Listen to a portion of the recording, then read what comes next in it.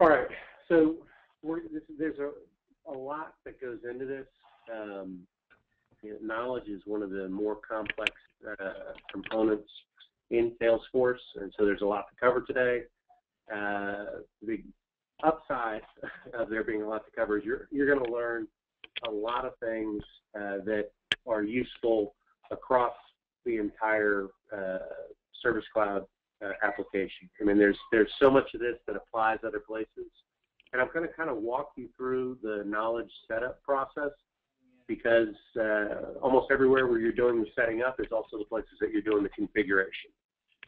So we're going to walk through just kind of the knowledge management process, creating articles, publishing, updating, understanding who can see what, all the good things that go into helping you create sort of this brain for your support team. And that's really how I like to think about it. You know, this is sort of everyone working together so that you can leverage the knowledge of your entire staff. And, you know, what happens a lot of times with support desks, and this is good and bad, right, is that you end up with little tribes of folks that really understand specific areas. And if you don't get those questions to those people, you're not able to provide answers back to the customer. And so knowledge helps you centralize that information. It helps you standardize the responses you provide out. It really helps when you onboard new people. You know, they're not sitting there completely lost, having to ask every single time a customer question comes in.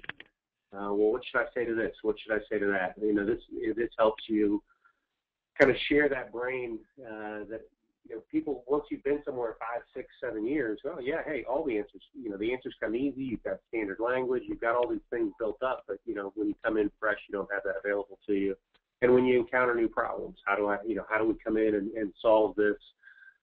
This is, you know, this is really the core of the support process, you know, if you're doing things right.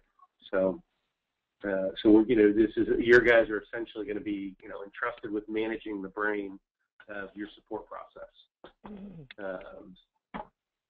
So Salesforce Service Cloud is KCS verified.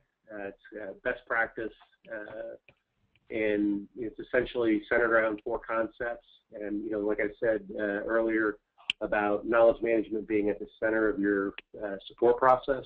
So this integration of the creation and maintenance of knowledge into the problem-solving process is sort of at the core of all that. And you'll see as we step through this, you know, the idea is not that you two go out and write every article, provide the standard language for the whole team. It really is intended to be something that everybody participates in. If a customer problem comes in and somebody takes the time to put together language, they go out maybe to a SME, pull that language in and work on it. When they close that case, there ought to be an option for them to add to the overall knowledge base so that everyone can leverage that.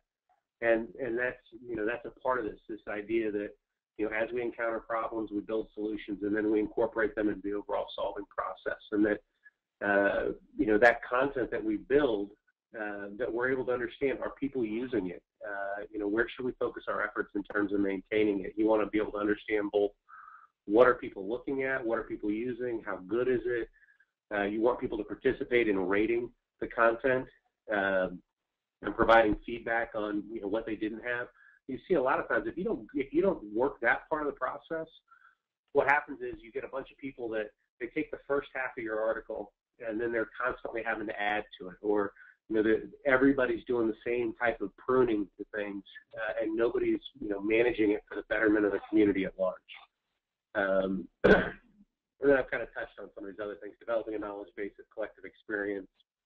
That's, you know, at the heart of this. You know, we're trying to get all the things that you know after 5 or 6 years on the job into the hands of somebody that's been on the job 6 weeks, so that they're not sitting there lost, and so the whole team doesn't suffer for it. And then one of the things that's really neat about the Salesforce implementation of KCS is this focus on collaboration, sharing, and improving. And you know, I know you guys have all been great in working with me with the chatter, and I try to chatter a lot with folks when I do implementation work, because it gets people engaged and involved in using it, and it can be a really powerful tool if you use it correctly. And so that's something I'm going to show you how to enable it, and you can use the same way that you enable. It's called feed tracking. The same way that we're going to enable that for for knowledge articles. You can do that for anything within the system, so that you can watch how things evolve over time. So there are a lot. I said earlier, there's a lot that goes into knowledge, but there are three really key things that you need to be aware of, and those are data categories, article types, and articles. So data categories are sort of you can think of it as a taxonomy. That's up to 5 levels deep categorization.